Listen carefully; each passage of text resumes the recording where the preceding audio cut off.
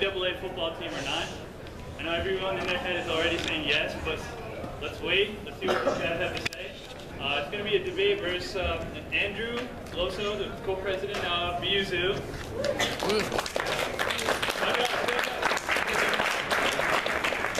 Our team members, Matt versus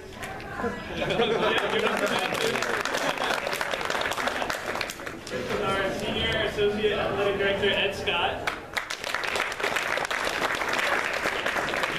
And Steve, another team member.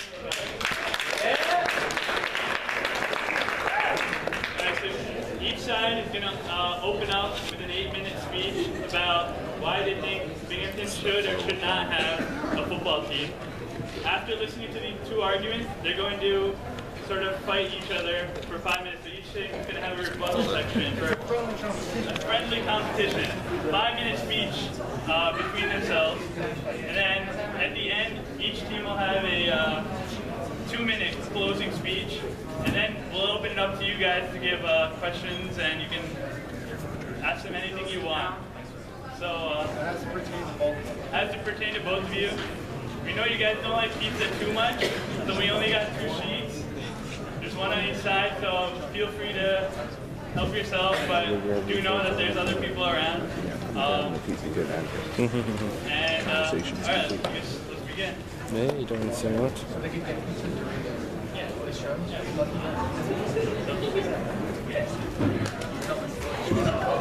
Hey, so while debating, you guys could totally go get some pizza.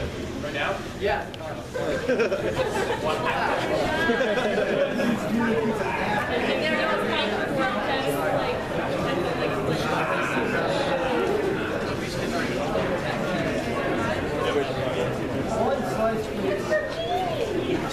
I'll be getting my own. 1 slice per person. You guys just have your... Yeah.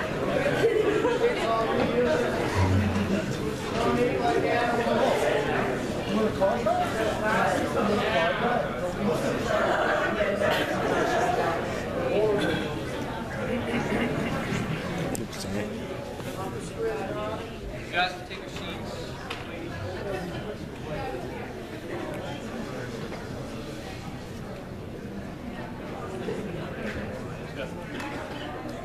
Alright, so college football is an exciting sport that can involve an entire school. The football team comes in many things. Tailgates before games, where students can meet up, eat, and all get excited for the upcoming game. There'll be a cheer team that will conduct pep rallies and cheer the team on in the entire game. They will also work to excite the crowd. Many different organizations can perform at football games at halftime, like dance and step teams.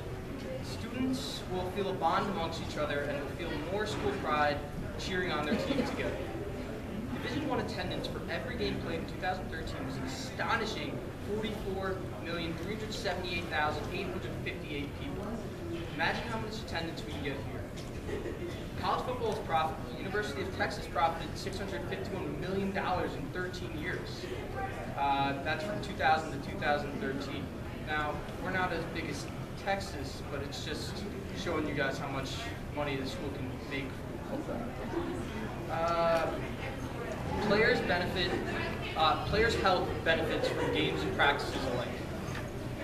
Football provides intense cardiovascular conditioning on and off the field. Football players partake in interval sprinting and long distance running on an everyday basis. Strength training is all year round for football players, and they use free weights, and they build explosive strength and do exercises like bench presses, arm curls, deadlifts, and lunges, and these are all beneficial to the human body. Football players also partake in speed training, running hills that increases your strength, power, and balance, running with resistance, like running with a parachute, which also increases your strength, power, and balance, and plyometric training like box jumping, which also does the same. Football provides confidence like no other sport can.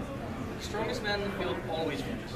If you do not have that confidence, you will lose, and no one likes to lose, especially after working your ass off for an entire week. Studying plays, conditioning, straining your body the entire week, it's a lot to put a human body through, and then to go lose a game would be detrimental to these players, so they definitely need this confidence. go through strenuous workouts that not everyone can finish successfully. The work you do will help you get bigger through your daily activity.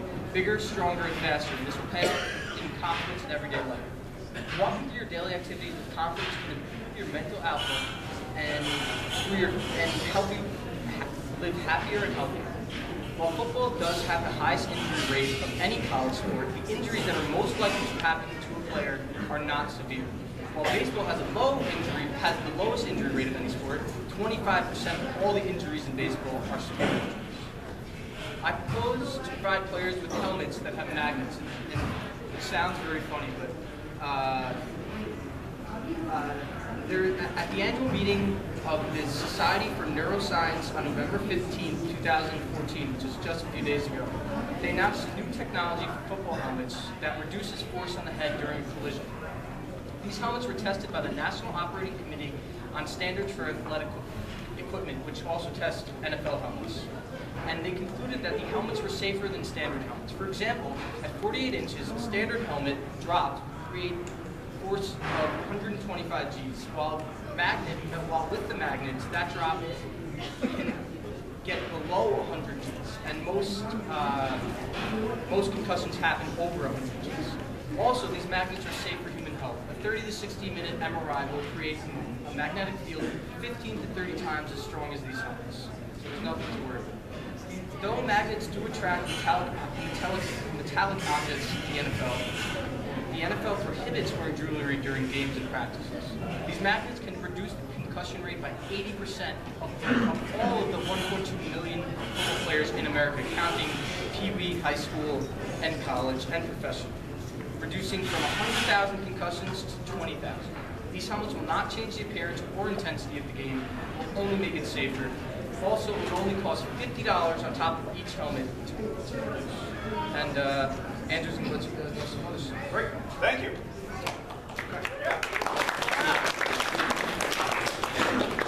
So I want to speak briefly, so we don't use too much more than our 8 minutes, about a few more points that I think kind of contextualize the importance of a football program in the longevity and the success of a university.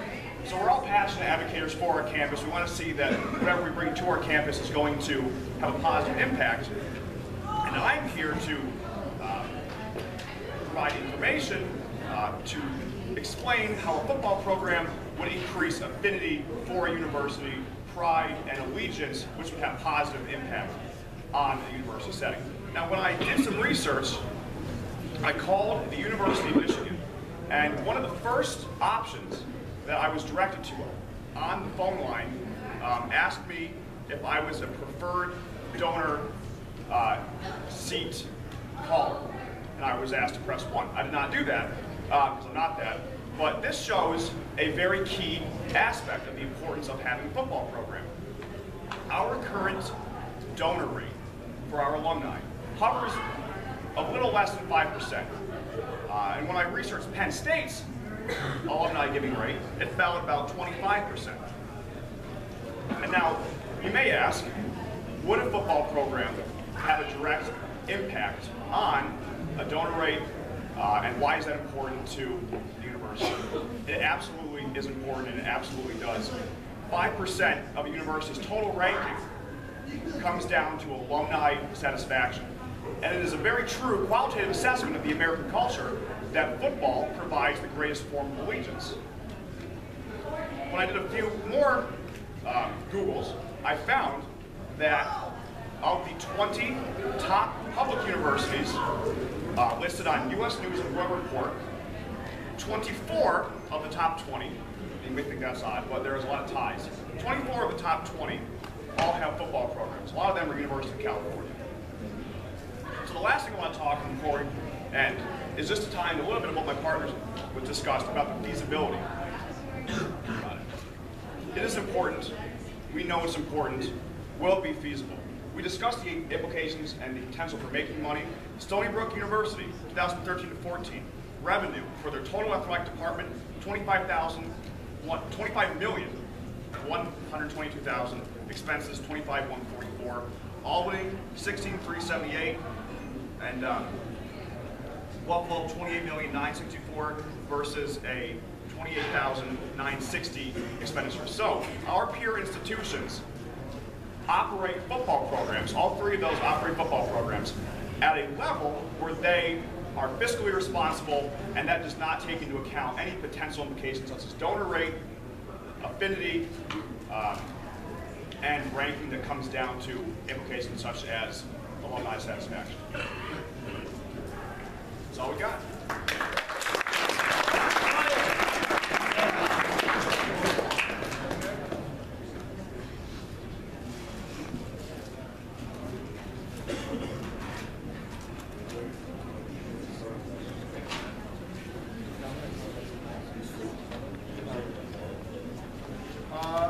Hi everyone, I'm Steve. I'm going to be arguing the opposition side. Okay, so as some of you may know, having a football team has been a topic of discussion around our campus. One common phrase that you might have heard is that Binghamton University football is undefeated since 1946. While this is a funny joke, there is an overwhelming amount of students that believe our university should have a football team. Many students on our campus are under the impression that having a football team is something that is a simple process, but it isn't. There are so many factors that go into establishing a D1 football program, such as having to find a proper location for a stadium and costs. There are so many reasons why we should have a football team, but not many people take into account the overwhelming amount of reasons why we should not. I will now mention my 4 major points as to why Binghamton University should not have a football team. Number 1 is cost. In 2010, one team, the Crimson Tides, spent over $123 million on their total expenses. And their revenue was only about $400,000. The Warhawks, they had the lowest total expenses of a little over $9 million and only made about $200,000 in revenue. That's nothing. So our team won't make enough profit to cover the total cost of building a stadium. So if we were to have a team after the stadium is built, it would take us almost a decade for the university to make its money back. Additionally, in 2011, the Houston Baptist FCS football program added football to their athletic program. It cost them about $10 million. And that's just to start the program alone. That's not even including the stadium, the 85 scholarships, the coaching staff, the extra support staff, which is sports medicine, doctors, academics, and that's not even the travel. So that's included with student athletes, coaching staff, and sports staff, a party of 85. So also, only 20 college athletic departments made money out of all 245 NCAA football teams. None of them were FCS schools, which is what division we would qualify for if we had a team. This would be a D1 AA, so we wouldn't be playing major teams in the D1 single A, such as Ohio State or Michigan State. Also, Binghamton actually ranks 148th, running a deficit of over $11 million. And therefore, why should we contribute further to this deficit? Furthermore, the Southeastern Conference spent over $163,000 per student, while spending over $13,000 for students in academics. The biggest cost associated with football is salaries. Do we really want to pay our coaches more than we pay our university president? My second point, there's no room for a stadium on our campus. Where will you put it? Majority of the spaces on our campus are taken up. Also, what are you going to tear down to build a stadium? And will tearing down whatever building also cost a lot of money? If that location works, will it affect another area? Could building it in that location have negative environmental effects? These are all questions we pose to those who want a football team. Also, what about number 3 is alcohol consumption. Football stadiums, even college ones, serve alcohol. And while not all college stadiums serve alcohol, the number that do has slowly risen. This could potentially lead to a rise in fights, obscene behavior on our university grounds. Is that something we really want to promote? Okay, tailgating is also a major problem before football games, something in which we do not want to promote. It is basically like a pregame. It is something that will have many students drinking. It will increase in underage drinking. The majority of our students are underage. Therefore, a higher majority of underage students will most likely go to the games. This will potentially lead to an increase in underage drinking. My final point is our brand. We are known for being an academic institution with strong academic groups and organizations. Some examples are mock trials, speech and debate. Do we really want to conform to our competitors, Stony Brook, University of Albany, University of Buffalo, who all have football teams? We are unique in that we are known for our academics. For years, we have ranked higher than any other SUNYs, and maybe this is the reason. We put our academic programs before we put our sports. Many athletes are brought to universities and given scholarships not based on their academics. At Chapel Hill, a graduate student at UNC Greensboro researched the reading levels of 183 UNC Chapel Hill athletes who played football or basketball from 2004 to 2012. She found that 60% read between 4th and 8th grade reading levels. Between 8% and 10% read below the 3rd grade level. Therefore, having a football team could devalue our academic standards. This is the end of my debate, of my opening speech. I thank you all.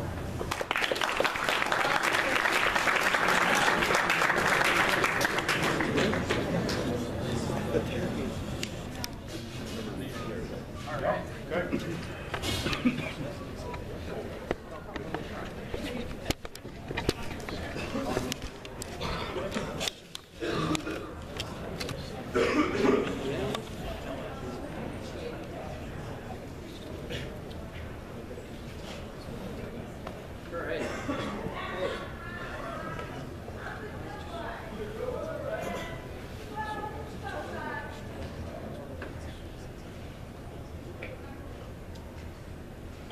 So I think we'll go back and forth to saying a few points together as kind of a rebuttal. The points made by our opposition are valid. They are founded in research, which is respectable. However, we do have some kind of contrasting viewpoints. First, in terms of the location, we do feel there's a spot. The spot, if you drive off campus and you're going down the main road toward 434 and you look right, there is a huge, and I apologize I didn't walk out and measure my steps or a yardstick, but there is a huge field used only by our co-rec, not only, but used by our co-rec teams where we're the football team and a football stadium created, we would be able to find space with many, many other fields where I'm sure as you look around throughout the day, you see that they are not always in use. So there's our response to that first point. So they spoke about the costs, and they said that it would take us 10 years to make our money back. It doesn't seem that bad. I mean, football's pretty awesome, right? So in 10 years, we'll make our money back. So whatever, right?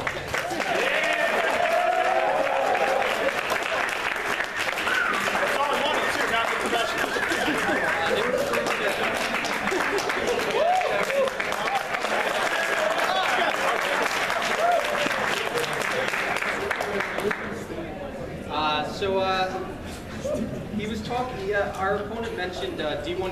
D1 single A schools that relevant to our conversation. And okay, so our brand, right? We're this big academic school. Originally we were a writing school. Now we moved on to bigger, maybe not better things. Wait, okay, not bigger, better. Okay, let me back that up. We moved on to other things, and we expanded, and we have a great engineering school, great business school, whatever. There's plenty of great things that you can study here at Binghamton. But why is it that if we had a football team, we'd lose all of that? I don't think that's true. I think that if we had a football team, it would give us more school spirit and make us maybe want to go to class and maybe be a little bit happier because we got a game to go to or something. I don't know, you know? But like, we could have both. We could have academics and we could have athletics. There's no doubt about that.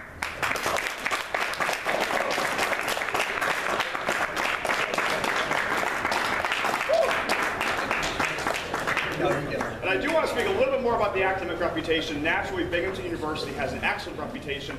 We went up 10 spots this year, entering the U.S. News and World Report rankings. We can all agree on that. 98th to 88th. The main point given by the opposition about the academic reputation is that football creates and founds a culture that detracts from the overall academic rigor of the school. I, as a student, and my colleague agrees, feel that we could do both. We are one of 2 or 3 academic institutions in the country whose student association is as autonomous as we are, who controls a $2.5 million budget handed to us by form of check from the administration to the students. And I think if any university can find it in themselves, in their academic rigor and in their intellect, to maintain their academic standing and also do what needs to be done to increase our ranking and to increase our brand and our product of our university and have a football program. I feel that this university, like many other universities, can do that.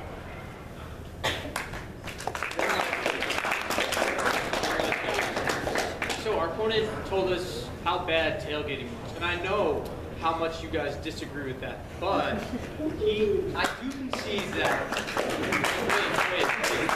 I concede that, yeah, it probably would bring an increase in drinking and alcohol consumption, whatever, but we do have a police force on campus, and we're very lucky to have that, and we will have police policing the games and tailgates the entire game, so we don't have to worry about underage drinking.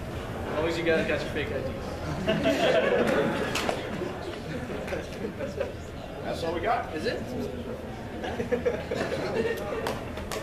The opposition made great points, but there's ours in response.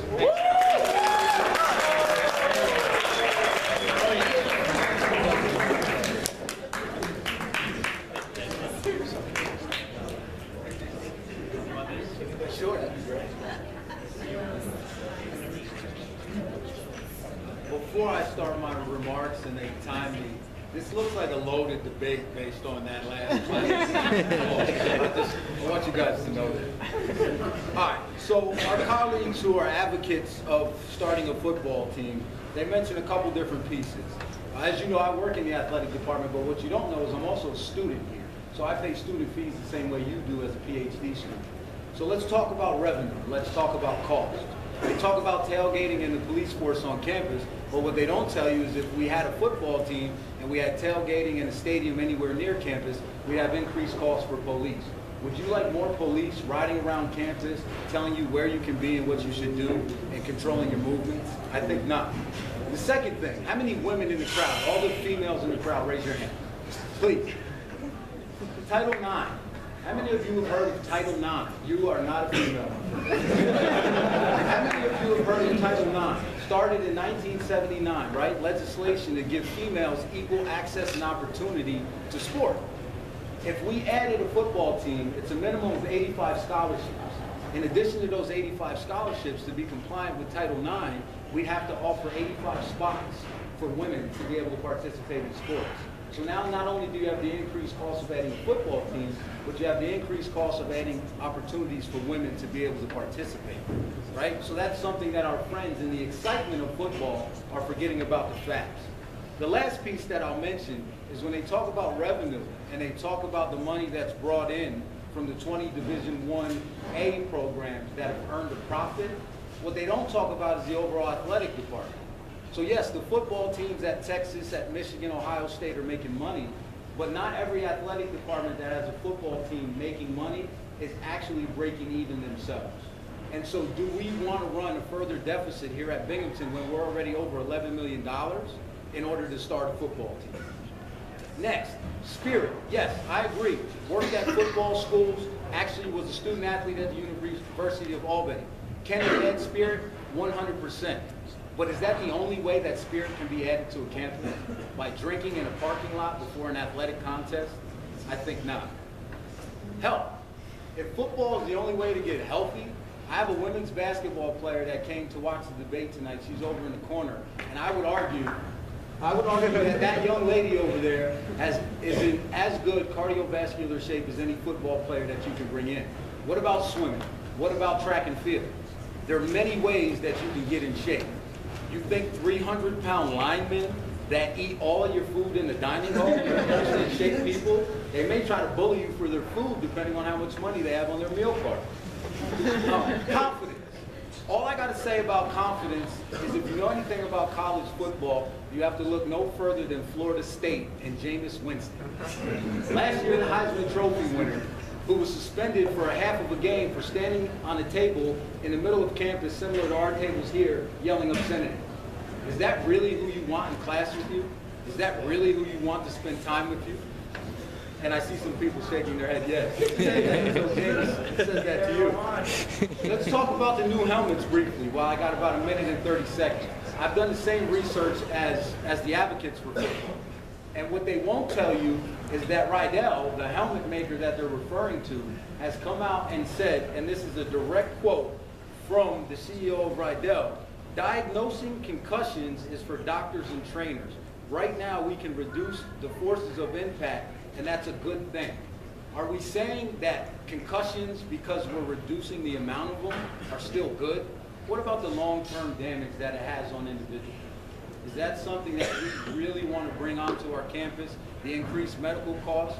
Also, what they don't tell you is that the NCAA has just settled on July 29, 2014, a $75 million lawsuit to pay players that have had repeated impact, rotational force concussions, and whiplash.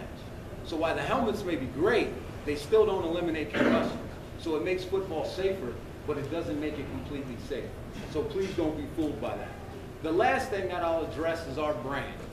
As the person responsible for the academic well-being of our student athletes here at Binghamton, Penn State, they reference Penn State.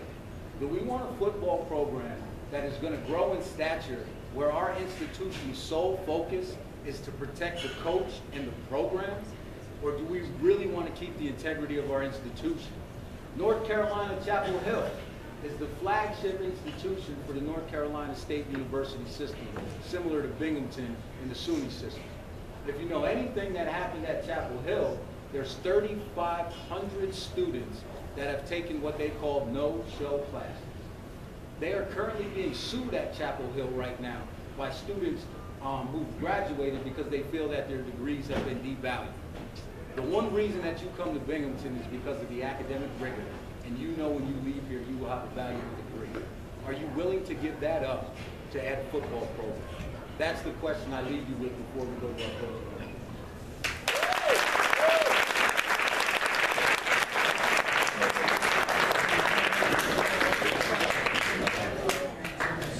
I know I'm going to lose that. Y'all won't focus me. Great. That was great. Here, we just thought that the second you got up there. All right, so he mentioned we have an athlete right here who is in great shape, and I'm sure she is. But that's not saying that football doesn't get people in shape, and if that's not like, wouldn't you guys want more options than less? You know, to take away something that could get you in shape and replace it by other things that can get you in shape, it just leaves you with less things to do. You know? Yeah. And so, what the opponent has basically stated in his overarching sentence is that there are detractors that would come with having this football program that deal with the culture of our institution and also the academic standing of the institution. However, I remind you again, with information already presented, that the top 24 public institutions, as ranked by U.S. News and Web Report, 24 of the 20, again, all have football programs. And just to finalize, the caveats of increased drinking, the culture that detracts from the academics. Again, I say to you as a student, I feel that if 24 of the top 20 public universities can do it, I don't see how we're any different. I don't see how we're any less intellectual. I don't see how we need to be protected by people who know better than us about what's better or worse for our bodies, and I think that we can do it as well.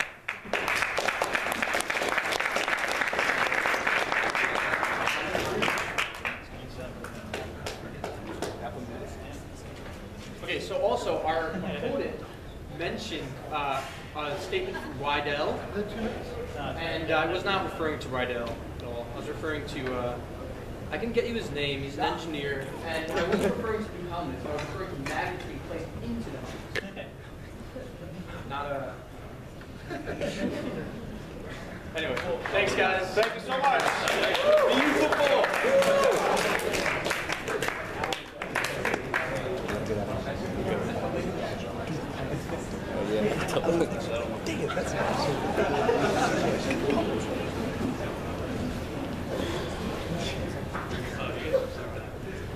In closing, I would just like to mention that our opponents never really talk about tailgating very much. They agree with us that it'll increase alcohol consumption, and is that a good thing? They talk about, will people get arrested? Will our students get arrested? Is that something we want to promote, our students underage drinking and getting arrested for this underage consumption of alcohol? Also, they never answered these major points on, could building a stadium in a certain location have a negative effects, environmental effects on our campus? This is a major concern. Also, if that location works, will it affect another area on our campus? They never answer these points. These are major points that they've never answered. And this is one reason why the proposition's argument isn't sufficient. The last point that we'll make in closing is really referring to cost. Right now, as I talked about, you all pay student fees. In order to run a football program, and I'm telling you because I know the finances of our athletic department, so I know the research, we have to increase those student fees. Yes, you may be willing to pay more to have football, but at what cost is really what you have to ask yourself. While we presented facts from the opposition, our opponents over here tried to appeal to your emotional side. We're not here to argue that football is bad, but what we're here to argue is that football is not the right fit here at Binghamton University. If it was the case and football meant so much to all of you, you'd probably be at a different institution that has a football team. So we thank you for your time.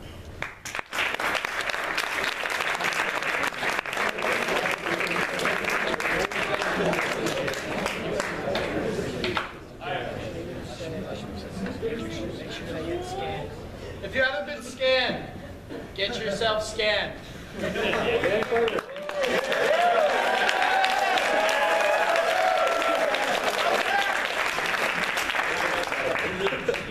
we're going to open up the floor to questions for like 10-15 minutes. So anyone have any questions? You guys, and make sure you address your questions to both sides, so each side gets a chance to answer your question. Yes. Can you stand up? Me? Yeah. Okay, so I just have like a statement. They keep talking about how like a tailgate is bad and that it's gonna like increase drinking and everything. Like we had a tailgate for alumni weekend and that went fine and like that went great. So I don't see the problem with like we have a tailgate if we get a football team, we have a tailgate and it went totally fine for alumni. Yeah. We have one alumni week. It'd be like Yeah, 16 no, but what or... I'm saying is if it went fine for that, like... The issue is that there's... Okay, it's a good trial. I agree. But you have to do it many more times. see if it would actually work. To that point, though, you bring up a really good point. So that's a case study in how to run a tailgate that can be run successfully, right? So we run one of them, and we run it at the start of the soccer game where we see maybe 4,000 people, right? If you're talking about football, we're talking about upwards of 15,000 to anywhere at the highest level, like Michigan, over 100,000 people. So you have to take the size of the tailgate, the number of issues that you see, and then make it larger proportionately, and then times it by 6, because there's 6 home football games in the average season. So you bring up good points, but it's just some other things for me to think about. Like, I like a good tailgate too. So don't hold that against me if you're not on this side. I don't think we're just dumb jocks either, because we're not. I think that that is an indicator of the success and intellect of our students and alums. And I think that that would perpetuate if we were to increase the numbers, because they're the same people who came from the same roots. All right, next question. Yep. I noticed that the opposition side stated that building a stadium would have a negative effect on our environment, but what comes along with that is also that the stadium could be built with environmentally friendly materials as well as aesthetics that would please the people that drive by them in an area that they set. So, what about that?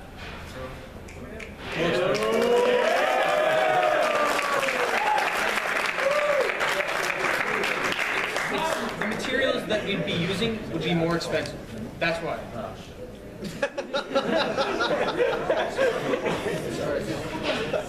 Yeah.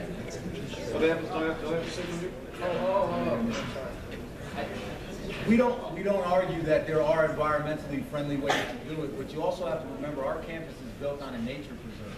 How many campuses around the country do you know that are built around a nature preserve? Even if we put the stadium over there, that area probably would not be big enough. Like Andrew, I have not measured it, but it probably would not be big enough to fit the type of stadium that you all would like based on your responses. And then I think the other piece to it is what goes on over there already, recreation and intramurals. So for all of you that aren't student athletes, a member of the athletic department, where do you go to play in those fields now? So now we're displacing a group of people to build a stadium that houses 85 young men. Is that really the right cost-benefit analysis? It's just a question of time. But why does that mean that that area has to solely be used for football uses? Why can't it be used for recreational use as well as football? That would be peerless, wouldn't it? I can tell you from my experience working at every level of Division I, you will not get access to the football stadium. Not going to happen.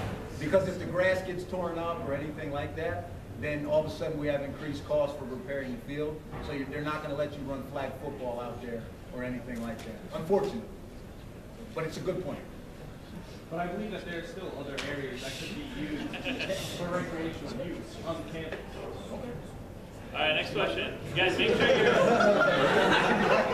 make sure your question is sort of asking both sides something, not just the opposition. I know everyone loves football, but yeah. Okay. Why does the stadium have to be so gigantic? Why doesn't it just be like a field with some bleachers and it's easier to have a complete set of people to cheer the team on? Why does it have to be the 80-something thousand you were mentioning? I'll let them answer that first. Well, I think it's relevant because when I was thinking of who has football, well, Class D high schools have football, and Binghamton University does not have football. And so I think that the only, logical response would be if we, the more money we spend on the stadium, the more money we spend on the facilities, operations, that money will be theoretically made up in ticket sales. But I would certainly advocate for not an 80,000 person stadium. I would advocate for a stadium that's more the size of like New Albany Stadium, which I, again, do not know the number of that, but I've seen it because I've been up there.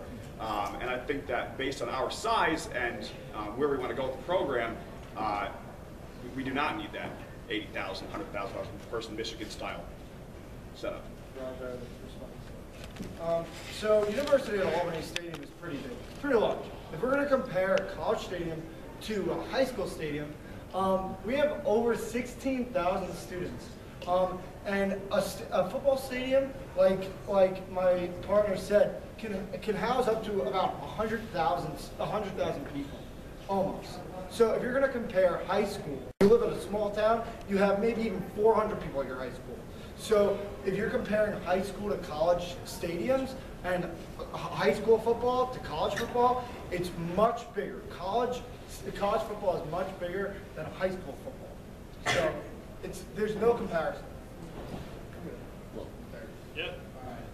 So I kind of wish that the opposition stressed things a bit more. So you talked about like school spirit and alumni donations, and you're saying that football would raise that, but basically the idea is that we have other sports and we don't have that.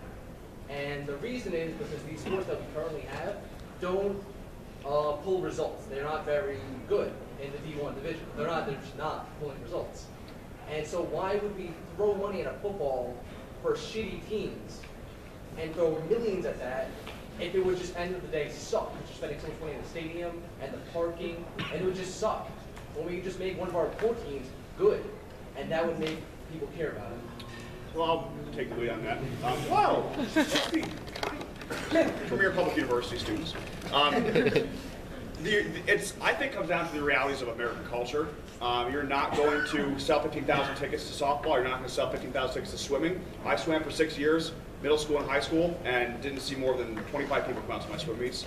And I understood that because that's just the realities of what constitutes de facto your spectator sports. And so we as advocates for our institution would not found the program with the sentiment that it would be a crappy, bad team. We would found it with the high hopes that it would be a good team and that we would do something within our limits and our reason to found a team that in American culture does attract the big numbers. And we need to do football because, again, just in terms of what happens in culture, in reality, the football brings the people, the basketball brings the people, but the other sports, the spectator numbers decrease significantly after that. So I totally agree with what you're saying. Everything you said is spot on. One thing that we that I just want to talk about. He talks about football being Americans watch football, but baseball is also one of America's pastimes. People at Binghamton University, they don't watch baseball. We have a good baseball team. In fact, it isn't just that it's sports, it's because our institution is an academic institution. This is what we base most of our resources off of, academics, not sports. And that's why a lot of our students come to our school because for academics. They don't really come here for sports. We don't emphasize sports at this university as much as we do academics. Just make one quick point to the shitty comment. No, I'm not mad at you. I appreciate and applaud your honesty. What I would say to you is this, though. The difference between football and every other sport has actually been researched. It's what they call the Flutie effect. You can Google it. You can look it up online. A lot of people have spent time researching this. When Doug Flutie at Boston College threw that Hail Mary and they ended up beating Miami, the number of applications at the institution rose tremendously. Basketball cannot do that for you. It will have a similar effect, but it will be much smaller. And we saw that when our men's basketball team went to the NCAA tournament. If you look at the research, the next year at Binghamton, the applications were up. But if you add football to that, to Andrew's point, it will magnify that effect to a whole different level. So I'm not disagreeing with you, but at this type of institution, there is a cap on the type of growth that you will end up having without football. So you're saying the issue is that we're going to have too many people applying to our school? No, I don't think that's the issue at all. You're just being fair, yeah. No, I'm being honest to his comment. What I would say to your point, though, is do you want a number of people applying to your school, or do you want quality applicants? I want quality applicants. Next question. Please stand up. Don't a lot of smart people watch football? Debatable. Like it'll raise our exposure. Not only the maybe like people you don't know, but there's a smart kid who watches football. You don't want Yeah. I mean, we gave a tour. Oh, sorry. I worked as a tour guide, and actually my co-president of the BU Zoo, which works with School Spirit, gave a tour to a student. He was a very bright student, asked a lot of questions. At the end of the tour, he said, okay, I'm deciding between here and UConn. Can you tell me if Binghamton has School Spirit? The kid accepted to Binghamton. So if we want you, we want you, okay? We accept about 30% of our applicants. And because my co-president advocated that we do have School Spirit, and it takes this cool form, we get people out to these games, we have this event, and this and that, the student did end up choosing Binghamton over UConn, and my co-president actually sees him on campus now. And so that really is a testament to how smart that kid was, but it is a testament to the strength that you could find with Spirit in terms of your enrollment management. All right, I'll take two more questions. When you guys are projecting profitability, do you guys take into account how much more alumni donations would be contributed if we had a football team? If so, like, what kind of a number would you be looking at? Go for it. Yeah. I mean, it's hard to calculate that because there's no like set number that someone's going to donate, you know? So I don't know if I could actually answer your question. I'm sorry. I just quickly to give them some time to respond. You know, when I looked at, I gave the example of Penn State, 25% of their alums donate versus our 5%. To be honest, I cannot quantitatively pinpoint if that is the football, but I can say on, again, a more qualitative level that, you know, it's not a far leap in logic to understand that pride and spirit translates into donor and alumni allegiance. And so that's kind of the logic where I base that on. And again, I do not have the numbers. All I know is that there is a lot to be desired in terms of our giving rate, which translates directly into our ranking, which is important for all of us in terms of our advocacy at the university when we're getting jobs and all of that. And so I don't know that I can't really pinpoint it, but I do have the logic. I agree with that. Well, I can just say that if you look at the Big Ten, those are the main 10 NCAA teams. They have their alumni contribute, some of their alumni contribute over $25 million, but you could take that in any way. There's no evidence ever saying that it's because they have a football team. So yes, the Big Ten have alumni that give them a lot of money in sponsorship. But is that really because they have a football team? That's a question that we don't know. Well, really what you're talking about is correlation, and that's what Andrew's talking about. There has been correlations drawn to increase alumni giving for schools that have football. What the key, and what I didn't have time in the rebuttal to point out, is no one has talked about the subsidies. All of the 20 schools that have made a profit still take some kind of state subsidy. The public institutions they're talking about still take a state subsidy. That means they're getting revenue from their state in order to run their athletic department. So even though they show a profit, when you take out the subsidies and you take out the expenses, you're looking at 7 to 10 Division I athletic departments that actually produce any revenue. Cool. All right. Last question. Yeah, in the back. It seems unrealistic for us to build a stadium on campus because of increased police presence, underage drinking, and just lack of space. I'm just curious how both sides would feel about building a stadium off campus. Like, we're in Vestal, but we're SUNY Binghamton, so we bring a stadium downtown. Yeah, I think it'd be pretty cool if we had a big dome downtown. Why not? That'd be awesome. Yeah, we really can't make an argument to that. I think it would have to be. It would have to be somewhere else. The only concern would be, and not being the opposition, the only concern would be the amount of driving that you as students would have to do after consuming alcohol. So I would venture to say an indirect effect of building that stadium downtown or off campus would probably be an increase in checkpoints, DWIs, DUIs, those kind of things. I would speculate. and maybe an increase in buses, which sounds funny, but like, you know, the school would probably have to move all these kids from the stadium, from the school to the stadium, and from the stadium to the school, because we don't want to be a school known for how many kids get drunk and go driving. Yeah. And I do concede that that would be a, you know, if our argument on this side is strong at this point, it would probably be a little bit of a detractor if we had to do it off campus. I think that if we could find a way, maybe we, you know, reevaluate our spatial nuances of where Murray Hill Road divides the ITC, maybe some parking lots in the area, we create a parking garage, which I think is a necessary thing apart from football. Then I think that our strongest argument on this side would be to actually have it remain on campus. So. Yeah, the number one issue would be the stadium. It'd actually be parking, because you have to have a place to house all the cars that people take to get to the stadium. And so that really takes away from the aesthetics as well. So that's a really good point. All right, guys. I know a lot of you guys still have questions, so Ed and Andrew, I think they're still going to hang around for a little while, so you can go up to them, ask any questions.